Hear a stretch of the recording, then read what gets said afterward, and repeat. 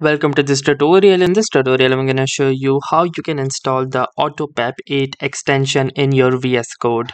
So if you don't know, then the AutoPEP8 extension is a very useful extension which helps you format your code in Visual Studios. So especially if you are writing or typing any long codes, then this extension is very helpful in maintaining a proper format for your code. So let's see how to install this.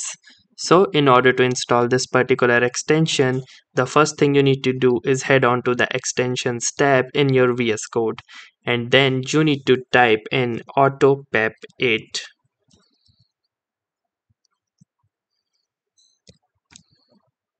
And here you can see that you need to install this particular AutoPEP8 extension by Microsoft with around 3.6 million downloads.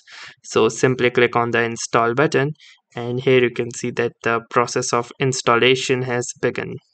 Just wait for the installation to get finished, and once that will be done, you can see that it will appear in this format, that you will get the disable button and the uninstall button, which means that the AutoPEP8 extension has been successfully installed into your system and is now ready to be worked upon on VS Code.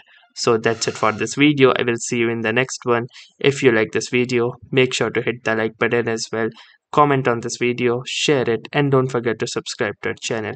Thank you for watching and have a nice day.